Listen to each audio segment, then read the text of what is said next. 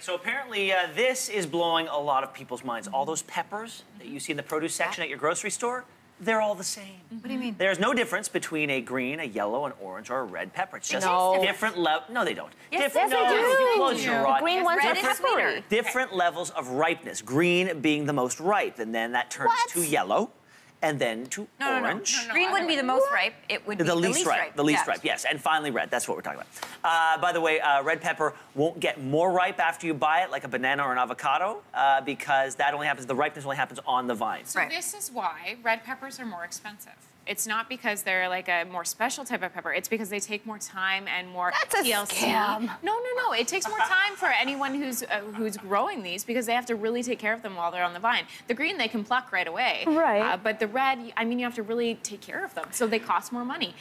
Don't you just leave them? You just leave them. They just don't have to touch them. Just leave them, move on to the next pepper. No, because the bugs can come or weather will come. But you're paying a premium for sunlight. They taste good.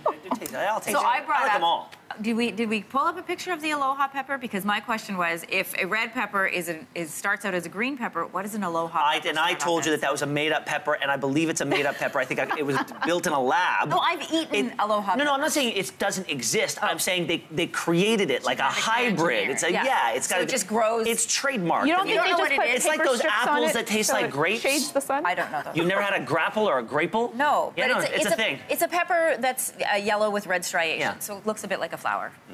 Anyway, aloha peppers. Mind's blown, Canada. I'm gonna start eating green peppers. See, you might as well. They're cheaper and they're the same thing.